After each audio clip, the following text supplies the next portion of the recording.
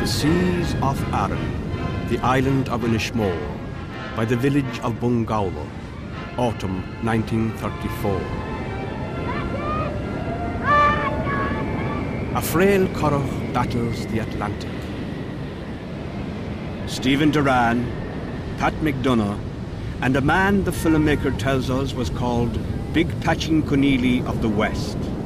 Aran Islanders all, skilled boatmen, experienced fishermen, in no little danger.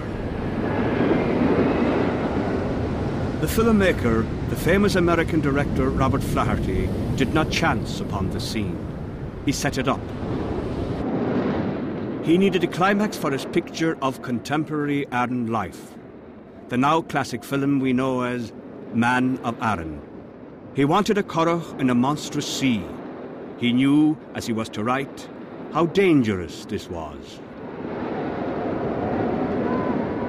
I have already been accused of trying to drown a boatload of wild Irishmen on Aran.